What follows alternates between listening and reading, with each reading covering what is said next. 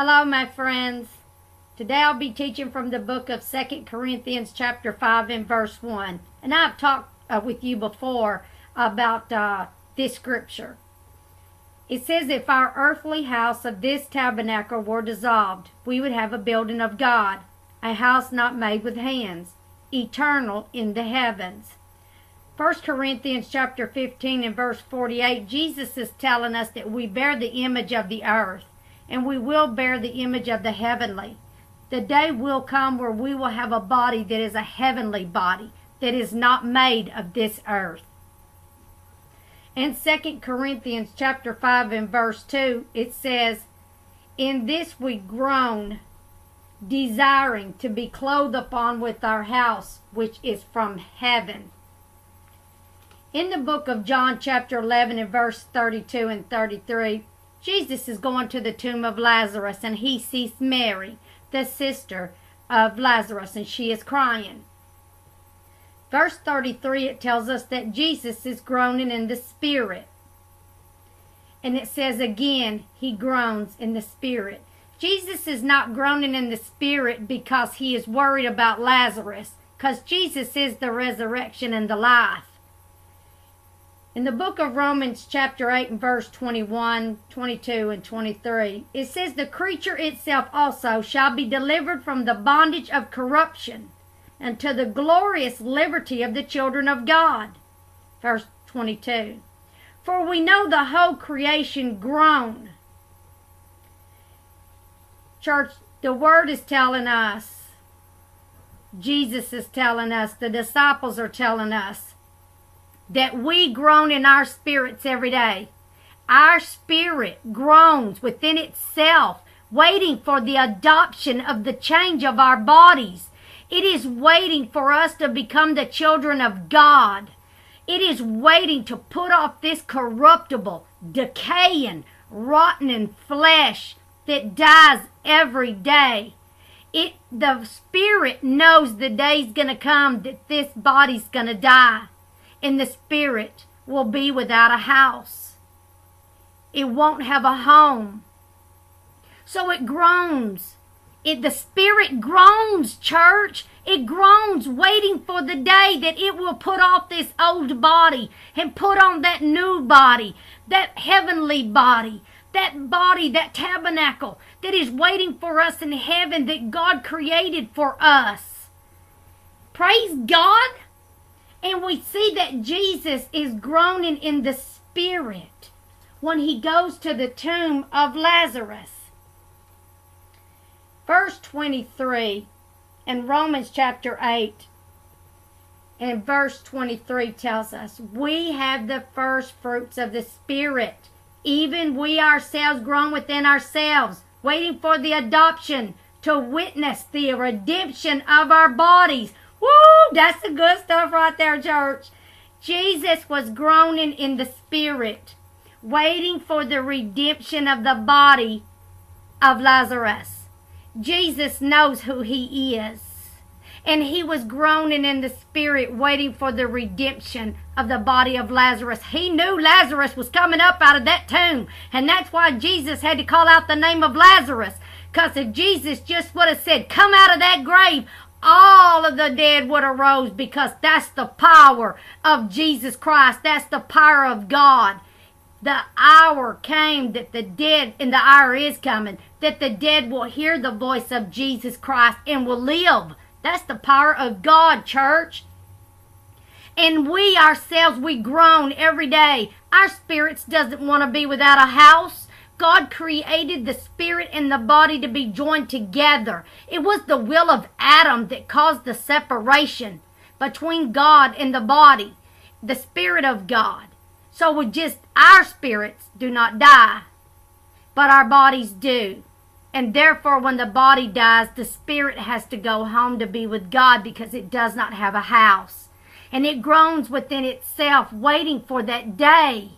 So you see, church, That's why you feel that anxiety. Oh, Lord Jesus, come quickly. Because you don't want to be separated. Your spirit doesn't want to be separated from your body. It knows it has an eternal body waiting on it. And it groans in the spirit every day, waiting for that day of adoption. And that day will come to where we will put on that new body. And we won't ever be separated from that body again. Praise God.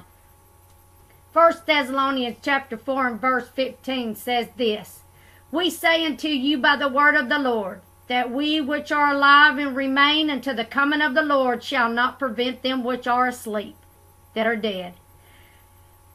Verse 16, for the Lord himself shall descend from heaven with a shout, with the voice of the archangel Michael. We know it's going to be Michael. And the voice of the archangel, and with the trump of God. And the dead in Christ shall rise first. See, that's at the return of Jesus. Isaiah chapter 35 and 1, starting in verse 1 through 10, it says, the redeemed shall walk there. The ransom of the Lord shall return and come to Zion with song and everlasting joy upon their heads, and they shall obtain joy. Revelation 7 and 9, those are those with the white robes that were martyred for the word of God. Revelation 6, chapter 10 and 11. We see that the 144,000 in Revelation 7 and 9, and that multitude that are wearing the white robes have been slain for the word of God.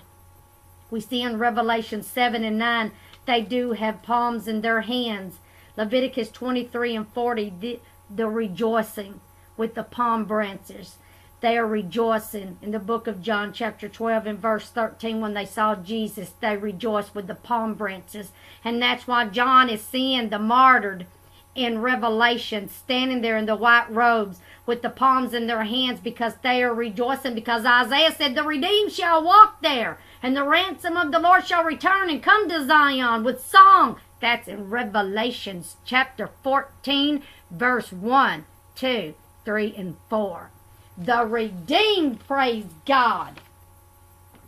In verse 17 it says, then we which are alive and remain shall be caught up together with them in the clouds to meet the Lord in the air. So shall we ever be with the Lord. Revelations 14 and 4. They sung a new song. If you want to know what that song is, church, read Revelations chapter 5 and verse 9, and you can learn the song of the redeemed. Whoo, glory! Revelations chapter 5 and verse 9. There's the song. Thou hast redeemed us to God by thy blood. The 144,000 are redeemed by the blood of Jesus. Everything that is redeemed, church, is redeemed by the blood of Jesus Christ. Jesus is the way, the truth, and the life, and no man's going to the Father but by Jesus. If anyone preaches there is another way, is a liar, and the truth is not in him. Jesus is the only way. God established this from the beginning of time, that Jesus, God would put everything in Jesus. Jesus is the finisher of everything. Tinkerbell.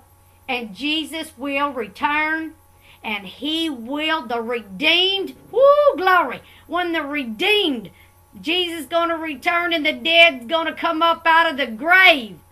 And they're going to be caught up in the air, and those that are alive and remain on the earth. That's right, the beast, the dragon, those that receive the mark will be on this earth when Jesus returns, and they will see him raise the dead. And those that received Jesus, that accepted him as their Lord and Savior in that day, will be redeemed from the earth. Even those that were martyred for the word of God. Those that are alive and remain will be caught up in the air to meet their Lord and Savior in the air. Church, God is merciful. God is merciful. The blood of Christ is just not for us, the church saints. The blood of Christ washes and redeems everyone from the day that Christ died on the cross until the end of time. Whoever, at whatever time and stage of their life, I don't care if you're now, I don't care if you're in the great tribulation, I don't care if you're in the wrath of God. At any of those times that you accept Jesus as your Lord and Savior, then God will accept you into his kingdom. But if they receive the mark of the beast, there is no hope for them. Because once you accept the mark and you worship the beast, you're damned automatically. There is no coming back from that one. But we do know that in the Great Tribulation, there's going to be a multitude of people and nations and tongues, and the 144,000 and the 2 witnesses that will give their lives for the Word of God. And they overcame by the blood of the Lamb and by the words of their testimony. Praise God. Glory. Hallelujah. Thank you, Jesus. Well, church, I hope you were blessed by this revelation knowledge given by the Holy Spirit of God to His servant. I thank God for everything that He reveals to me. And I am always blessed, and it is my greatest joy to be able to share this gospel with each and every one of you, my dear, precious friends that I love dearly. And I thank God for each and every one of you. I'll see you in the clouds. I'll see you on the other side, praise God.